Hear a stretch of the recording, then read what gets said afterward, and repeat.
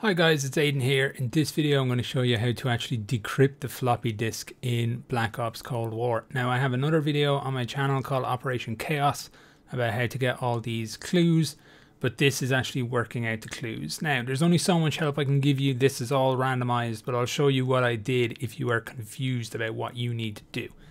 So let's get stuck into it. So from Quazim in the first mission we get this coded message, and it will show us a line of numbers. All the rest is gibberish we don't need to worry about.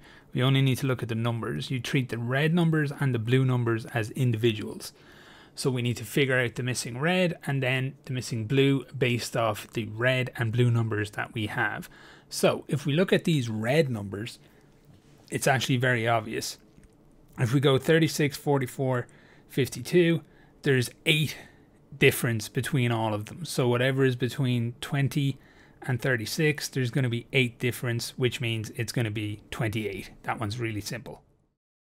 So if we look at our blue numbers, it goes from 34 to 32, which is 2 difference, 32 to 28, which is 4 difference, and then all the way down to 14. So let's assume there's going to be a 6 difference between the 28 and whatever's there, and then an 8 difference between whatever that is and the 14, and that's going to get us to 22. So having worked out that our code for this section is, what was it again, 2822, we come to the number station broadcast. We have a look at that evidence and we look for 2822, which is Houston. 2822. So Houston is going to be the first or second part of our code, depending on what order it asks us. We don't know this yet. So after that, we can then work on the second part of the code.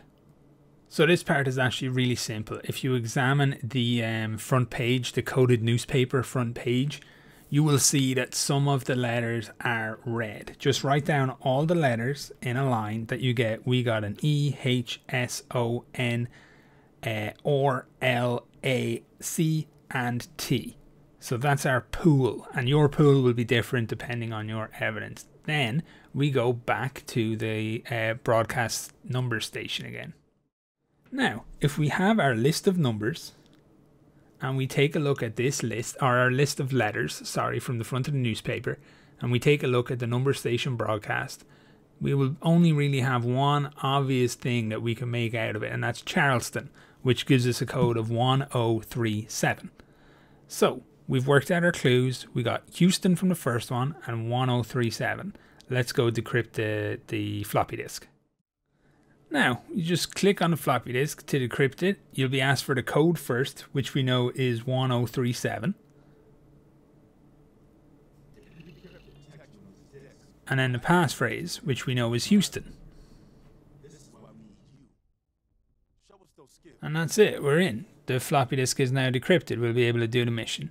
So, as I said, it will be different depending on what you got, but the process will be the same. Just figure out the differences between the red numbers, then the blue numbers. Use that to figure out your missing number. Go to the number station broadcast.